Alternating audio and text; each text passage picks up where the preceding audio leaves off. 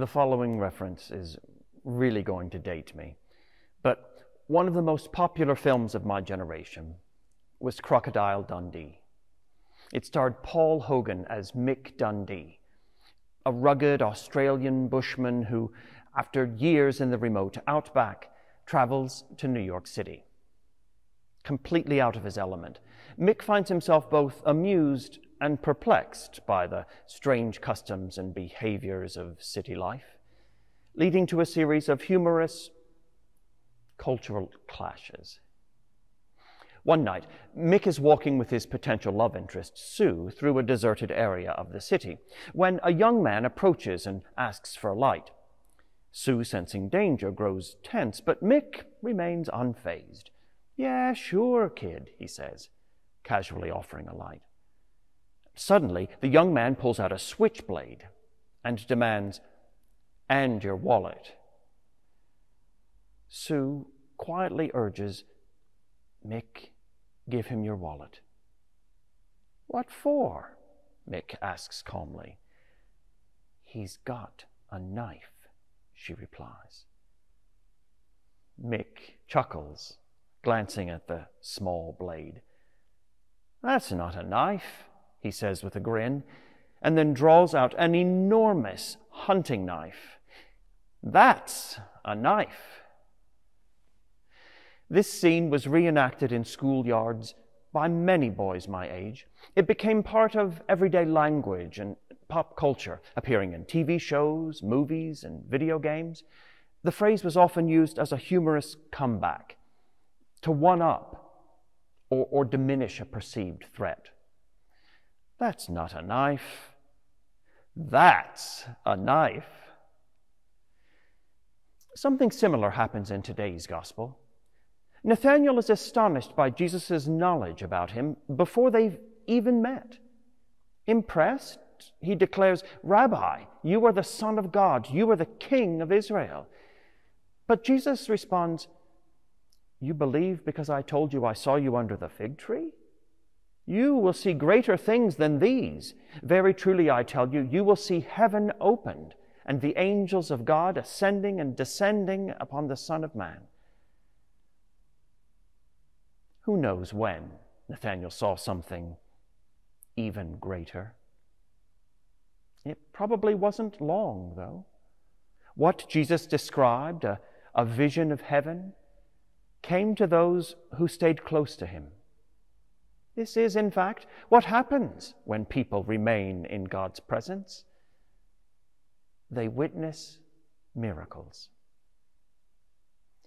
Most people probably don't imagine that ordinary folk experience miracles. Perhaps it's only the very holy ones.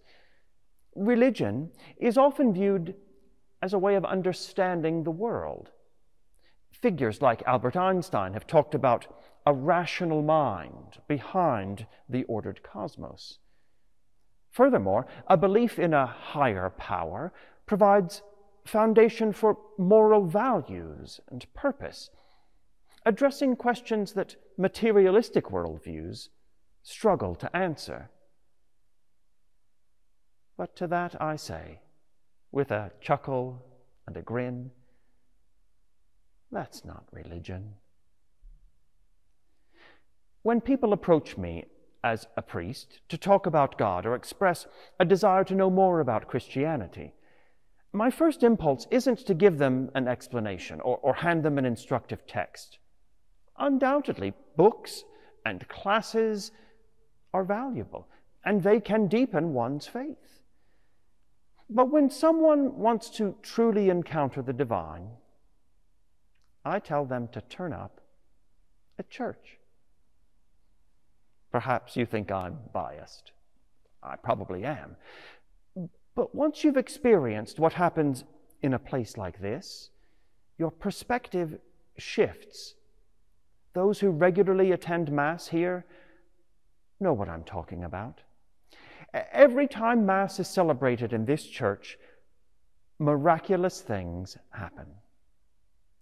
It is an experience that evokes awe and reverence in the presence of something outside of human comprehension.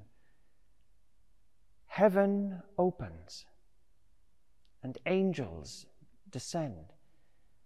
Barriers fall apart. And in a cloud of smoke, God's messengers move. Bells are rung, and creation shifts. At this altar, ordinary bread and wine are transformed. God appears. An encounter with God is more than an intellectual understanding. It is a profound revelation of something beyond this world. That's religion.